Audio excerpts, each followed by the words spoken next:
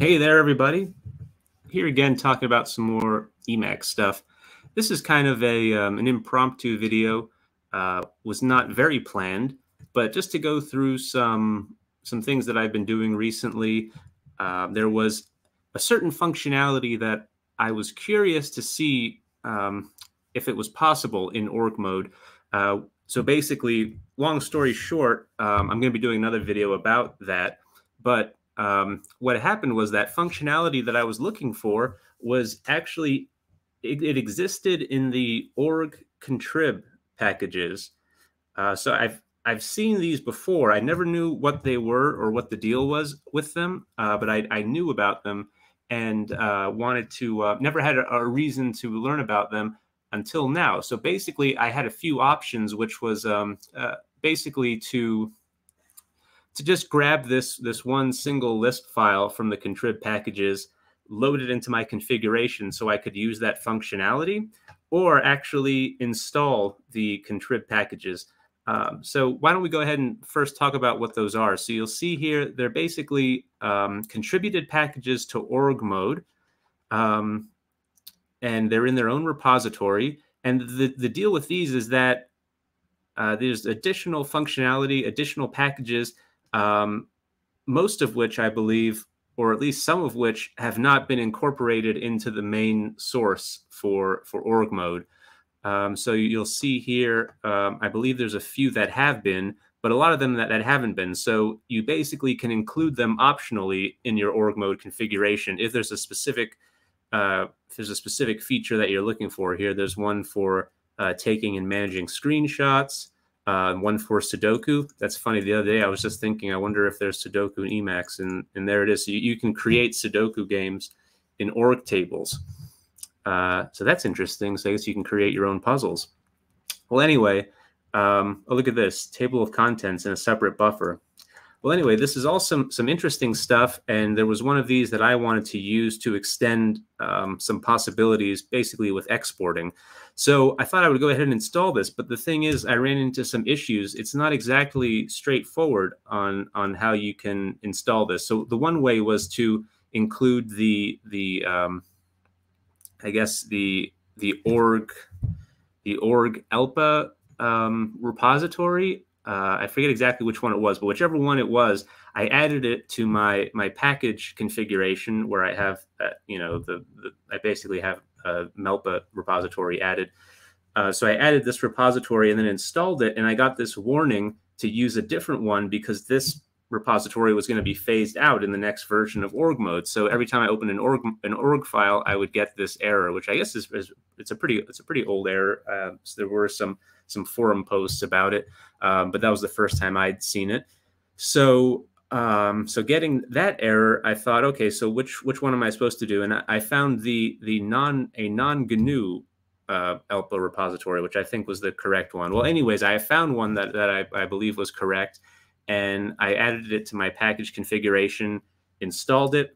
But what it does, it installed, of course, for the org contribs. I guess org is it brings in org as well. So it installed, I guess, a newer version of org mode on top of the existing one that's in the Emacs version that I have. So that created some errors in the org agenda.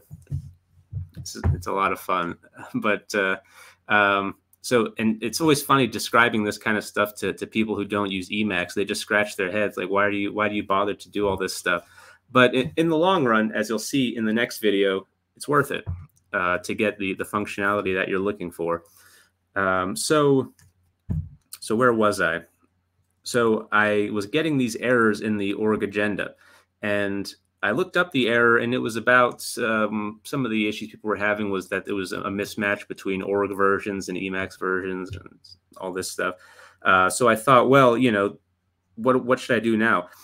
So basically, I just tried to revert back. I deleted the additional org packages that were installed, the org contrib packages, and the whatever newer version of org mode that it installed.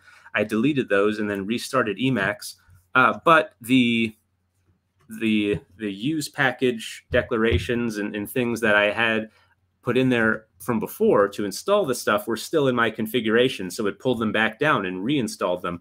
But then that seemed to fix everything. The org agenda was working. I had access to the Contrib packages as well, so I could require whichever packages I wanted. So deleting and reinstalling fixed the other error. So it's all working. So let's actually take a look at it now, because what I'm going to do is replicate that process to see if it works again, because this was on my work computer. So there's the long story.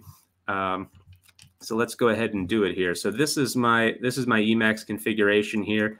What I did was I set up two separate branches, one for my work computer and one for my personal computer, because they both use Emacs.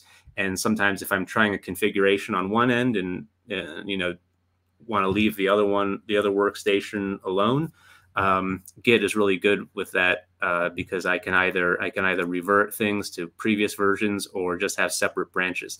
So this is the branch for my work computer. So you see it's one commit ahead here, and let's look at the diff from my config file. So you can see what I added here now was these different package archives. So originally I just had this one line here for Melpa, and you'll see what I did here was I changed this to include Melpa, the non-GNU archive, and I guess the ELPA as well. So this basically changes it from one package archive listed to this list here, and that worked pretty well. I also added this section here about how to use the org contrib packages. So what it does was this use package declaration goes out, installs the org contrib stuff from the non-GNU archive there, and ensures it to make sure it's installed. And then I require the package I wanted, which was aux extra. And then this is an option for that. This was the functionality I wanted right here, ignore headlines. So basically, if you can mark, using this package, you can mark certain headings in your org document to be basically ignored, so that the content of the heading is still there in the export, but the heading itself is not. So that's different from, there is a no export tag where you can actually completely exclude a whole section and its content from the export. There's many instances in which you might need that. This one's different because all it does is it takes the heading out. So I'm going to do a video about that. It's basically because if, let's say you're writing a document and you have different sections, and you might be reordering and organizing those sections in different ways, but the final article or the final export is just going to be the text, and you don't want the headings. So instead of actually just going through and deleting all the headings, because then you lose the organizational functionality, you can use this package to just get rid of the headings. So it's like just the text basically. And again, there's many instances in which you might want something like that. So what's next? So now that this was the configuration that I had on my other workstation, so I'm going to basically instead of merging these, I want to keep those two branches separate, and just maybe do it the stupid way, but it's the easier way for me. Basically, I'm going to grab the raw changes and incorporate them into my file wholesale, and then commit them to the master branch there. So yeah, I know that's probably not the best way to do it, but that's the easiest way. So let's see. I like the way this Git program shows you the different changes and things. So let's go ahead, and it's going to add these to my config here. Okay.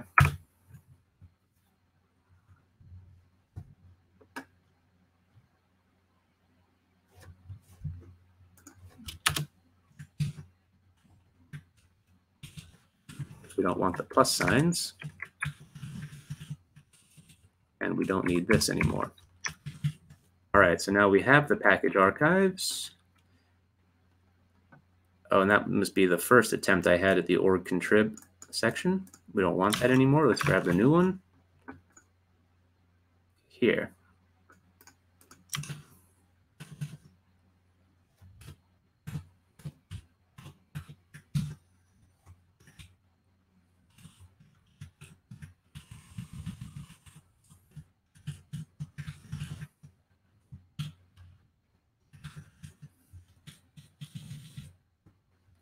use the macro.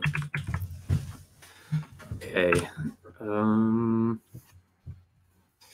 I believe that's all correct. Now the contents here should match the other one. Let's tangle this. All right, so now that's been tangled. I'm going to go ahead and close Emacs and reopen it, and let's see what happens. There's Emacs. Okay.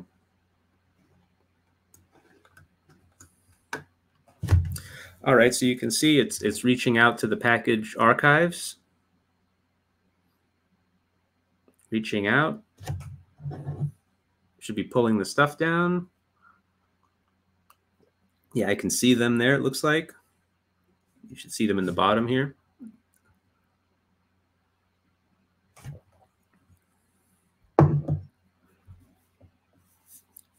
So what I'm expecting is either it's going to work right away, or I'm going to replicate that error that I had in the org agenda, which was basically telling me I had an invalid date function. And if we do see that error, I'm going to... Ooh, I'm running out of time. There's something else I have to do after this impromptu video. So it looks like it's doing quite a bit here because it's installing org mode again, which is fine because I'm assuming that's a newer version of org mode, which is not bad. I'm sure it's the latest and greatest. Okay, that's done.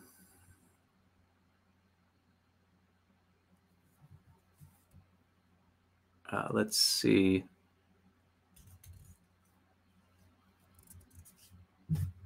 All right, let's close Emacs and try again because so the issue with not finding aux extra, because I remember I required that. So if it can't find it, it could just be a glitch. So let's try it again.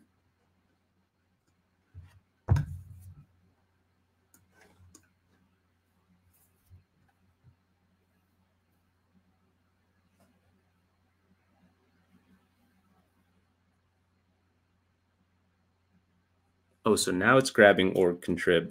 Interesting. Okay, I see my theme came up, so looks like